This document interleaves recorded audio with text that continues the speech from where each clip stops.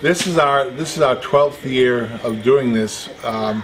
We did stop for 1 year because our actors got tired, and they were tired of doing this, and the community just overreacted and demanded that we come back. I think because we're all volunteers, so we really enjoy what we do here.